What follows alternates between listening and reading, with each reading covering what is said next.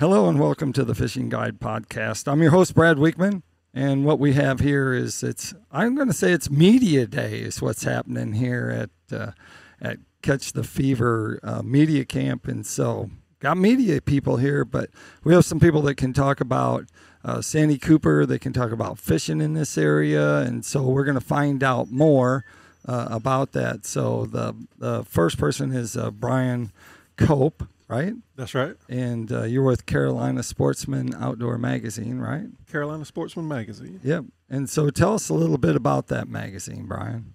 Well, we cover both Carolinas. We cover hunting and fishing, saltwater and freshwater. So if it happens in the outdoors in the Carolinas, you'll find it in Carolina Sportsman Magazine. And it's a print? Is it print and also web? Yeah, we've got a print magazine that comes out every month, and we're also have a big website called carolinasportsman.com. All right. And so tell us, Jeff Dennis, tell us about what you do and who are you representing today? You got kind of thrown in the mix here. Oh, that's quite all right. I write for Trilogy Outdoors magazine. It's a newspaper, and we have covering the hunting, fishing, and lifestyle in the South Carolina low country. And we're here at the media camp fishing for primarily crappie, but we did have some bycatch today, stripers and brim and a perch. So we will catch what's biting, but we're primarily trying to talk about crappie. Yep. So Brian, tell us about your magazine. Tell us how that works. Or do you have a lot of columns in there? Where's the information coming? Yeah, we've got 9 columns that are written by freelancers. Uh-huh. And then we run 5 features a month, which are the longer articles. Some of those will be about hunting, some fishing. It just depends on what season we're in. Whatever's in season is what we're writing about. And then we also have fishing hotspots in every magazine. So we're telling you in each month where to go in the Carolinas to catch what fish and how to do it.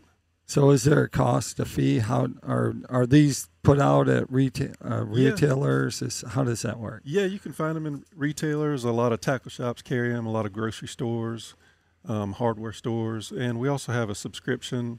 So it's $20 a year, and we'll send it right to your house. And they come out how often?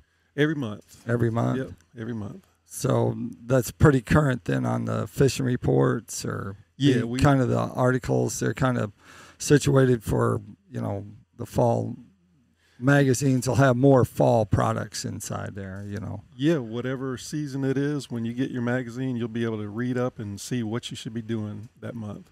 All right. And then we'll talk about Trilogy Outdoor Magazine. When does that come out? Yeah, we're also a monthly publication. Yep. And you can. It's for free though. It's one of those where the advertising pays for the publishing. And you could also see it online at TrilogyOutdoorsMedia.com. Where did they usually find those? In bait stores or? That's correct. On the coast area of the Low Country, so in tackle shops, mom and pop stores. Right. Anything to do with outdoors, maybe a gun store, that type thing. There you go. And you write a column for that, right? I do. Do you have a column, or are you freelance and have different topics that you cover? Well, I freelance and have different topics, but it's a regular column in that every month I'm called on to do a couple of different stories to fill some voids. And in September it was about early hunting seasons for game birds. And then the month before that, it was about the end of our offshore fishing season here in South Carolina, and so on and so forth. And we do have the leeway, say for Father's Day, just to write some features about fathers and sons hunting. And so we do have some of that lifestyle to it.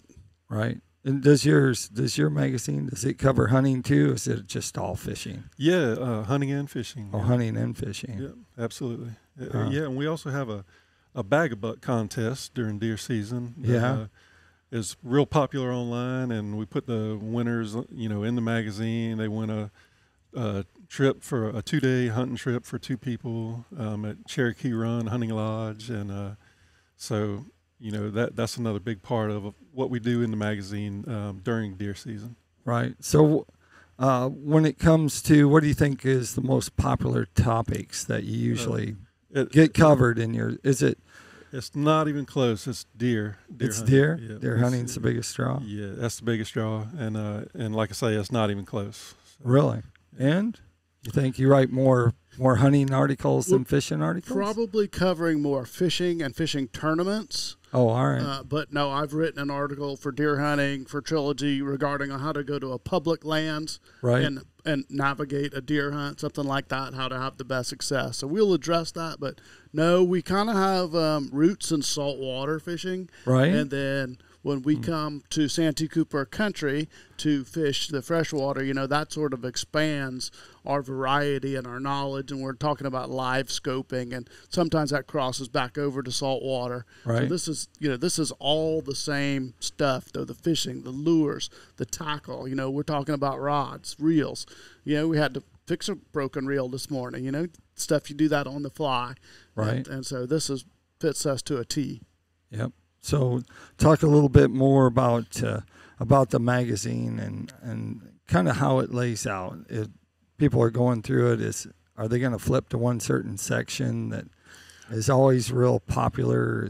Well, we do have the columns are popular. We've got one called the Santee Stringer, which is all about fishing in Santee Cooper country. Which is good because we're here at So that's in the magazine every month. So every month you can look and see what you need to be doing in Santee Cooper country.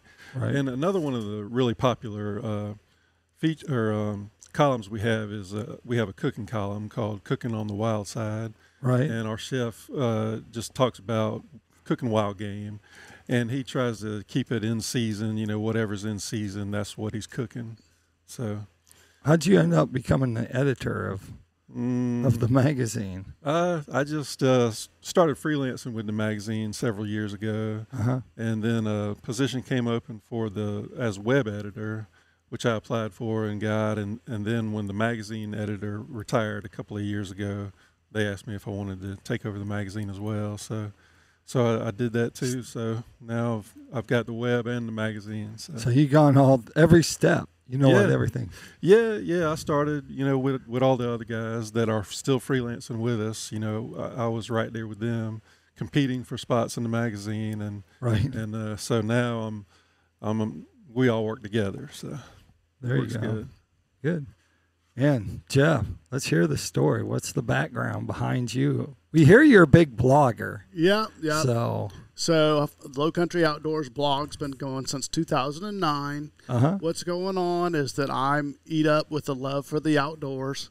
I've been to a lot of professional media organizations, annual meetings, and I've learned from others who've been there before me how to apply my craft, and I'd like to think that I'm bringing a certain talent when I take pictures and write stories, that I've done this for 10, 20 years now for newspapers, magazines, online columns.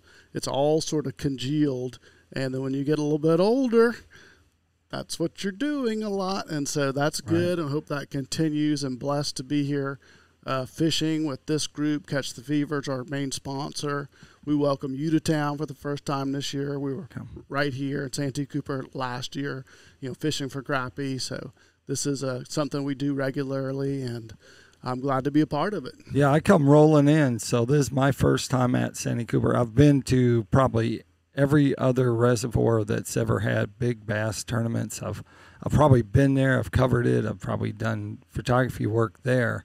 But so this is the first time. Huge, enormous reservoir, basically 2 lakes into one, and so it's kind of like Kentucky Lake and Barkley with a canal that connects the two. So that's kind of the layout. What's your biggest fish that you've ever caught on Santee Cooper? You've got to go with the best fishermen, the best guides on this lake. I'm glad you asked me that question.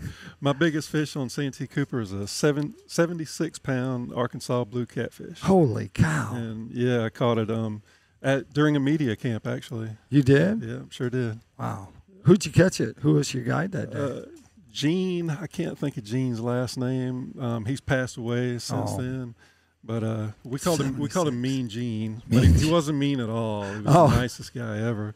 But 76 pounds. Yeah, and there was even a TV crew on the boat with me. So. Oh, come on. So you got the whole thing on film. That's what everyone wants, you know, and you didn't have to take your GoPro. That's right. They probably had great footage.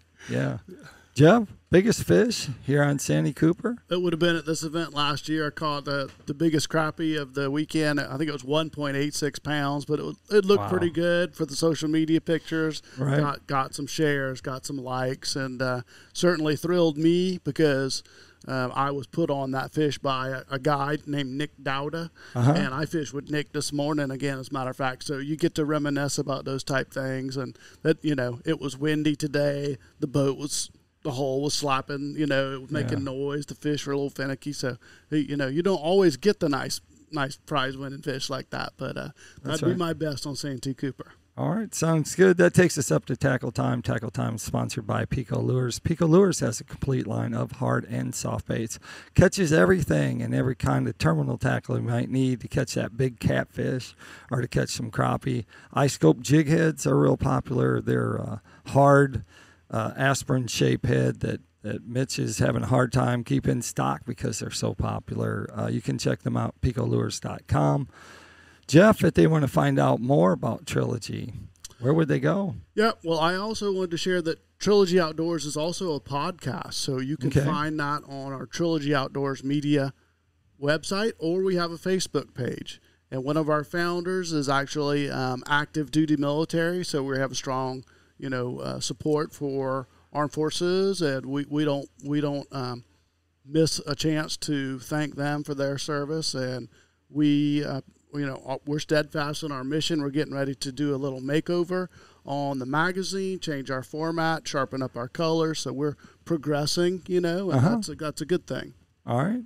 And Brian, if they want to find out more about your magazine, they can go to carolinasportsman.com. Okay. And they can also go to facebook.com/carolinasportsmanmag. There you go. There you have it. Like I always like to end the show, make sure you keep your hook sharp and your lures in the water.